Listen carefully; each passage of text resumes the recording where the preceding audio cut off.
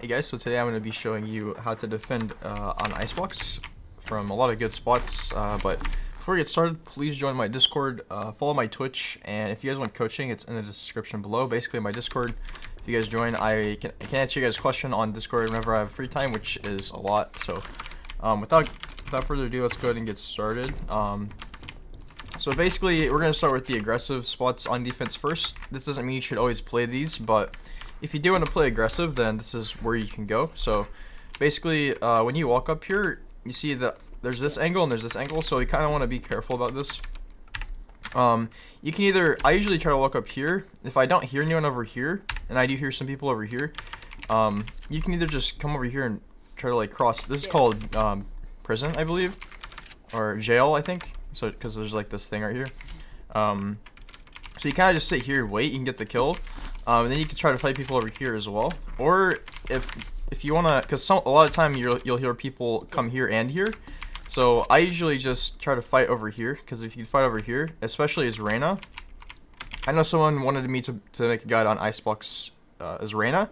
So if you can just come up here, get the kill on defense, it doesn't really matter if there's people over here. You can just E all the way back to like right here, and then you're completely safe, because you know they can't really do anything unless unless they catch you like right as you're crossing here. But you always have flash to work with, stuff like that.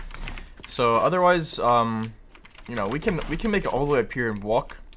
If we don't see anyone, we can always see if there's anyone over here, and then from here we can either fast flank or just rotate away, because again, you're probably gonna be playing against some kind of sentinel, so be careful about that. So continuing on here, coming back, so those are the most aggressive ways. Actually, there's one more aggressive way we can play. So there's a barrier right here. If you jump, we can actually make it all the way over to nest. So basically what this looks like, as soon as the round starts, there's going to be a barrier like right here and right here blocking. So as soon as the round starts, you jump, hit F as soon as the barrier detaches. And whenever you do this, you want to make sure that you go fast for a little bit and then start slowing down. So try to slow down when I start slowing down here. Like right about here, because then no one can see you, but they also won't be able to hear you. And then if you do it properly, you'll be able to have crossed here and no one will be looking at you. And this is a perfect play for trigger discipline. Sometimes people will be looking at you, sometimes people will always clear it. Sometimes if they did hear you, they'll spam you through this.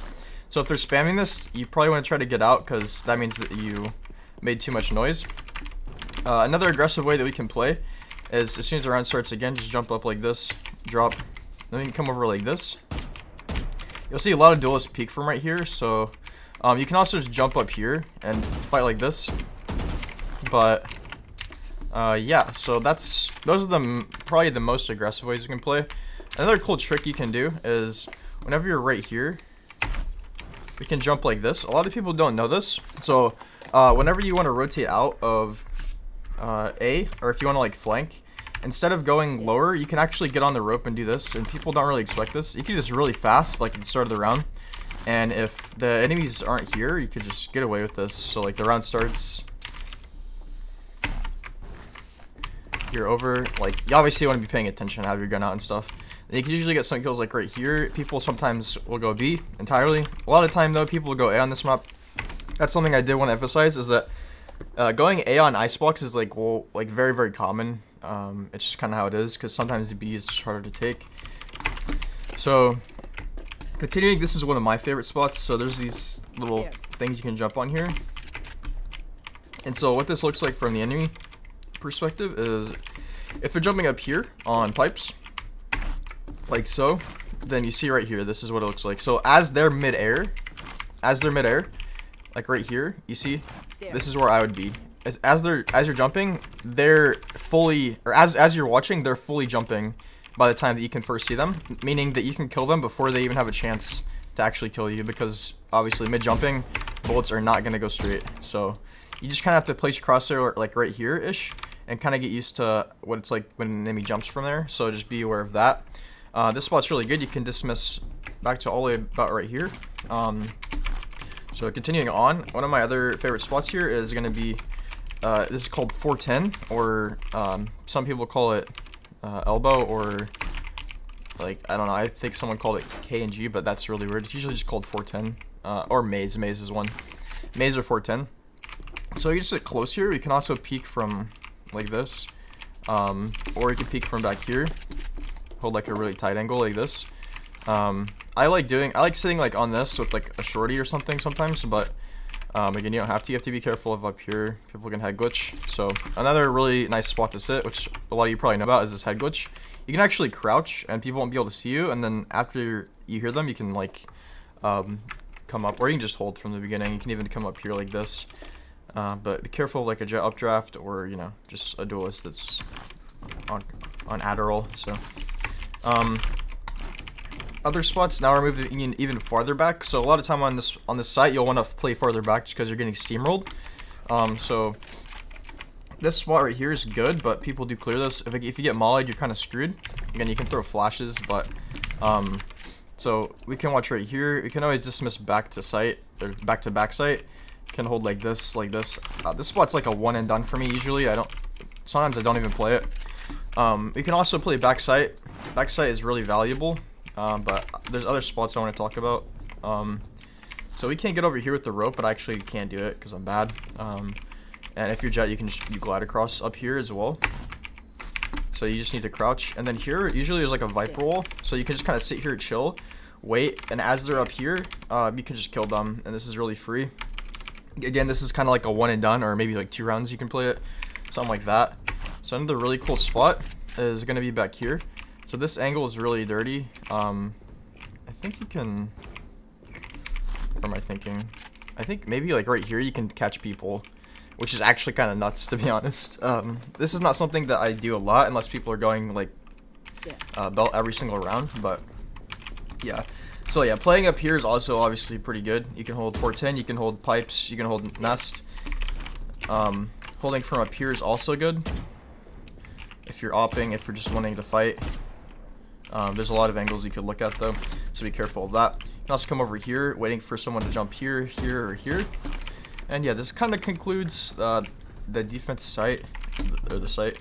Again, back site, you can set screens. Screens is kind of passive. It's like if you're rotating to be. Next, we're going to be talking about mid. So mid, you can come right up here, and this is what I like to do a lot of the time. So obviously, a lot of people like to sit boiler, but for me, I like to play a little more kind of in their face. So I don't necessarily like peek and hold this, because I know that there's a lot of stuff that can go down in mid. Like people can just fast push. Sometimes this gets volley or viper orbed. So if I hear one, I'll kind of peek like this, see if they're trying to go. I don't want them to have access to tube, especially if you don't have a sage.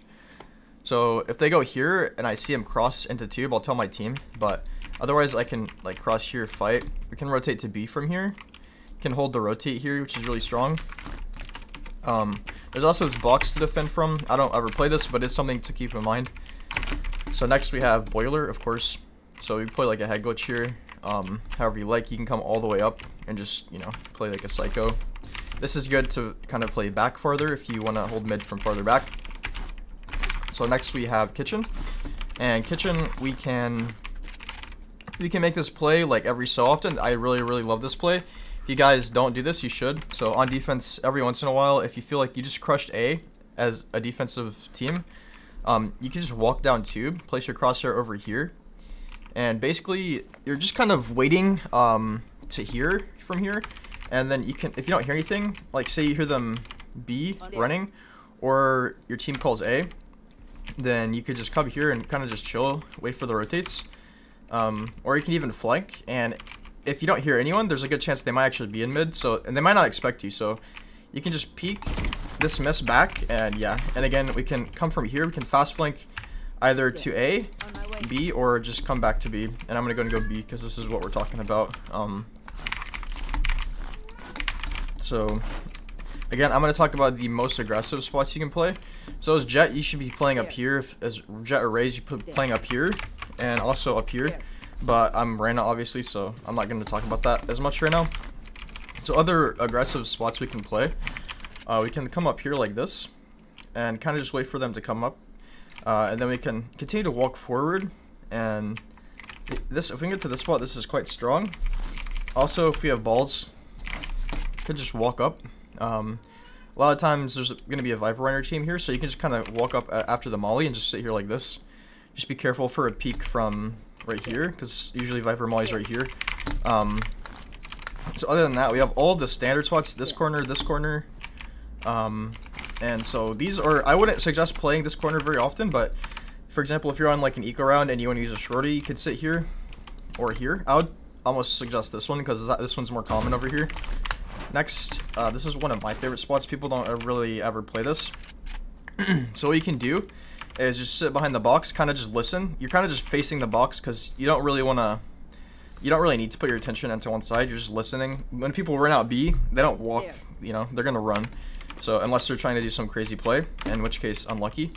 And in which case you should just watch this side, because if they're walking right here, they should not be looking in this direction. So yeah, and then the idea is that they're gonna be running up here. You can swing on one, kill like one or two, and then swing this side as well. So that's kind of how it works. And you can also again play up here if you're Jett or Raze or whatever. This is also my favorite spots. People in high ranks are definitely aware of this. This is kind of playing like close to the crate again, but now we're playing back yellow. And people basically, they'll just come up, plant, forget to clear this, especially in like immortal and below. People just forget that this is even a spot that exists until you play it once. People yellow, you do have to be careful of, because if people run out yellow and then they come all the way over here to swing like snowman, you might want to kill the site first, you might want to kill this guy first, it's up to you. So this is why I love this spot. Other than that, we can come back to site. So this is a little bit more like if I'm rotating. So if I'm rotating, I'll come kitchen a lot, and I'll just try to make it to here, so we can look like right here, and look over here, see if there's anyone below us, and then we can kind of just chill here, see if anyone wants to peek from yellow. You're kind of just posted up here, helping to defend all of site. This is what you should be doing. Otherwise, we can play like down here, fight from middle site. This is kind of the same thing, though this is a little bit more expected, I feel like. Actually, I feel like this is all expected, just because, like, yeah. So whenever you're retaking, be aware of up top, because that's, like, really common. So I think that's about it. Like, we can sit back here, behind this box. A lot of times this will get walled still, just because it's Icebox, and then Sage is really good on Icebox. So, yeah, we can just break the wall from here. Yeah, that's about it for B, honestly. That's about it for this map. You can also fight, obviously, from Snowman, but this is if you're just retaking. Snowman up there, if you guys didn't know, and penguins. Okay, so, yeah, we can just hold from here. This is mainly if you're rotating. Usually you want to be playing closer up as a duelist, though, so hopefully you guys did enjoy this. If you guys have any other guide suggestions, let me know. And, yeah, I will see you guys in the next one.